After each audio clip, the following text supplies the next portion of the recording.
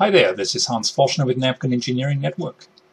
This video discusses some of the advanced features in the SoundPLAN Graphics Module. This video is for educational purposes only. Please be aware that some of the sections may change over time as SoundPLAN releases updates or new versions. In this video, I'd like to highlight the SoundPLAN Graphics Sheet Manager and sheet components.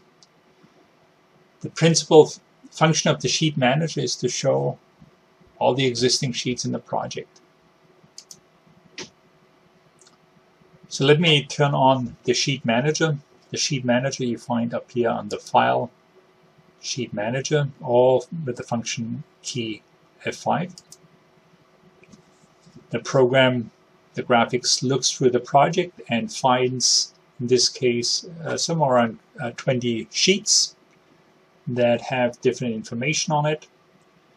You can see the naming convention that I use for the sheets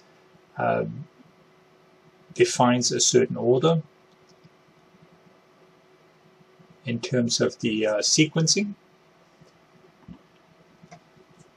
And the current sheet that is currently showing is the construction noise model, sheet number 6A. We can move a sheet into the editor here by dragging the sheet from the left to the center, and the program reloads the sheet. Other things we can do here on the when the Sheet Manager is open, we can, if you look at this file name here, 6I, construction noise with barrier, spectral, and all that. There's a space missing, so I can go to that and right-click and rename that sheet and add a space here, for example. If the overall length of the sheet name is getting too long, you may also decide to rename and just remove, just call it construction with barrier, and then here construction with barrier, and so on. So you can update the naming of the sheets that you have here. All right. We can also delete sheets, and we can also duplicate sheets. So we can go on a sheet and duplicate the sheet, and then we have a second sheet with an additional 1 at the end.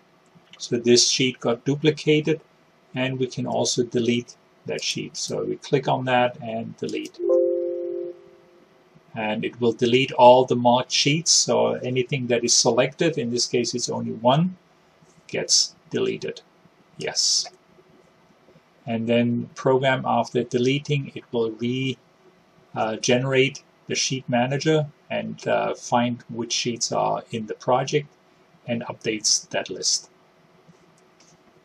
Now, if we have a bunch of sheets here, one of the interesting things for generating reports is to have all of those sheets available in a JPEG format. So here we have the option to highlight, for example, all the sheets by clicking on that and using the Shift on your keyboard. We can highlight all the sheets or just a certain section of the sheets. And then here we can print. That will print automatically all of those sheets in a batch processing. And we click this icon right here with the disk and the dots. And this will open up an export prompt. Here we can select to export all of the sheets as bitmap. If we do that, we have the chance to define the folder name or a directory name of where all the sheets will go. So we can put in, for example, maps, today's date, 09/16/2022, and click OK. We can do also the same thing in terms of meta files. We can export contour lines, limit lines, and other grid map, grid operations, and other result files. So let me go through this here. First of all, I'll click OK. Then it will ask me on the resolution, what type of type. So there will additional information required. Click on the check mark, and it shows at the bottom left corner the progress of the exporting of all the files.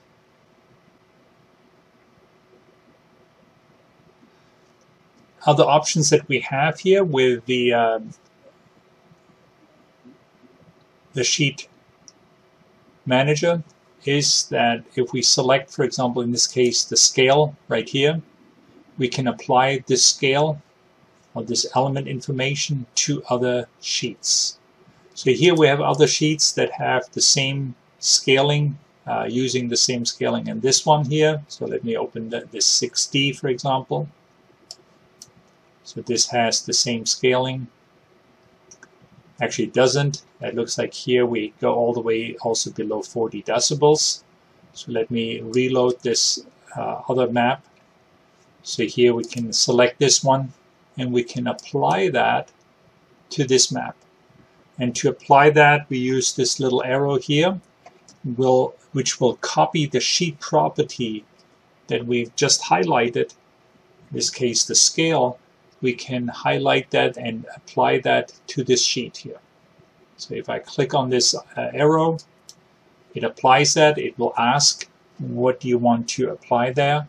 We can say the content, the scale content, the font with other font settings, and then also only if it applies to the same name of the scale. So I want to uncheck that. I don't know if the name is changing. Same properties, which basically is the outline, the background color and all that, and then also position and size if possible. So I'll leave this position and size off, and I'll just click OK. And now this sheet got changed. In the sheet manager it will be bold, so that means there is a change right here.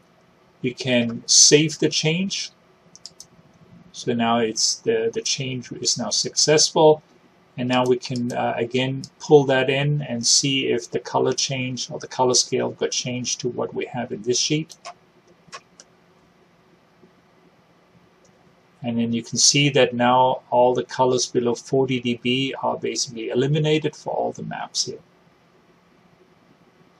We can do this also for other elements.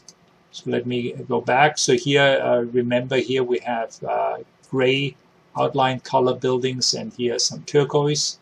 So let me pull this in. And here we have a different gray, but let me change the map object types and change it to a darker color. Auxiliary buildings, I'll change it to a lighter brown.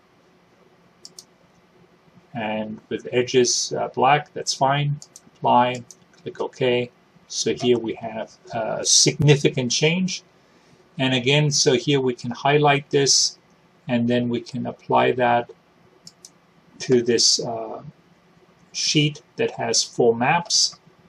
So I'll click on the arrow. So I highlight it to this map. We can actually highlight it to multiple maps if we like. So let me do it with a second map here too, and apply that. And now here we can say, in this case, for this map, we can apply it for the properties, the geometry viewport, which could be a really nice feature, and then object types. And then here we also update any legend text changes that are result because we are using a different object types from this map and applying it to the other maps. So I'll click OK here. Again, this got transferred for these maps in these 2 sheets. I'll make the change. I save it, and now I can again load one of the maps. All right, we want to save these changes, yes. And now we can see that all of the maps should have a different color coding for the buildings. So this can be extremely powerful in terms of making the maps consistent. I experience it all the time when I create a report. I have 10 maps, and then I decide, well, maybe I should change the highlighting of the buildings or the background of this or that object differently. and now I have to apply that for all of the maps. So this is a very quick and easy way to recenter all the maps, to change all the color coding and so forth. So it's quite a powerful functionality of this sheet manager. You can also make the changes the other way around. So we can open up any of the maps or elements from other sheets. So if you already applied a certain change to a sheet and you want to apply it to whatever map you have currently open, we can select, let's say, a text box.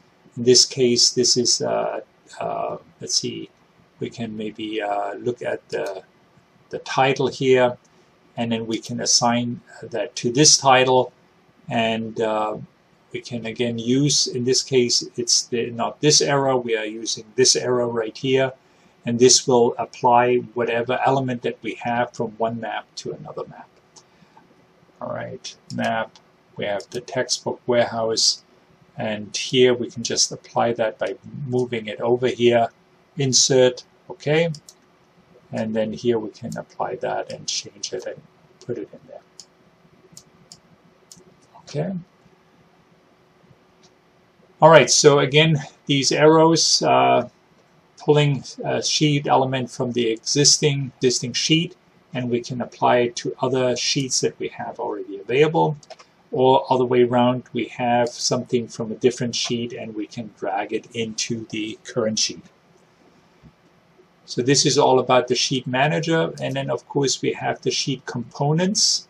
The sheet components basically open up and visualize for a specific sheet what are the components that we have. So here for this map, or for this sheet here, we have an overall map here. We have a north arrow, we have the scale, we have the model description here, and the text box warehouse right here. That's the one thing that we just added. Then we have a sheet legend here on the right hand side, which includes a title, so we can call it title, the scale, and a map legend. Okay, let me open up this map number 6G, for example, and we move that in. So this is a map with the spectral information in third octaves, so third octave data here. And let me go into the sheet components. So here we can see the list of the different maps. So we have 9 maps, and we have a sheet legend here on the right hand side. Looks like the legend got, the actual legend got a little bit updated here. So let me reduce this. I open this up, and I'll remove some of the information that is not really relevant for these maps. All right. And then we update the sequence. We put the receiver maybe in a different sequence. All right. All right. So we just dragged in a different view, and we can adapt the box. So here we have our new box. So here we have these 9 maps, and again we can, if we want to change the display here on all of those, you can change that. For example, on this one, don't show the lowest interval. So now it doesn't show any of the intervals. We can save this. Yes. And then we can also apply that to the other sheet that also has 9 maps. So here is the other map. And so we can highlight that.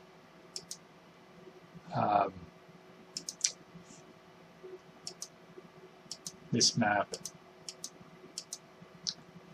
And so in this case, we can move that in here.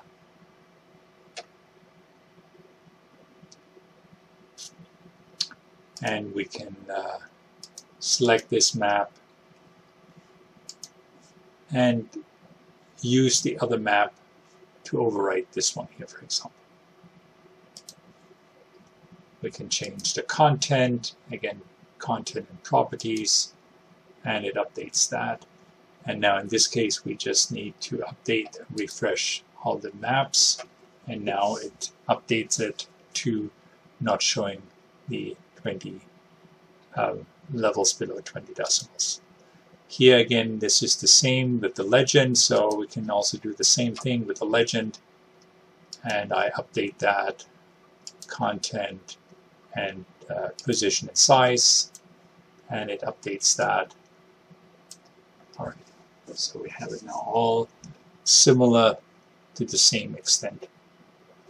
So that concludes my video on the advanced graphics with the sheet components and the sheet manager.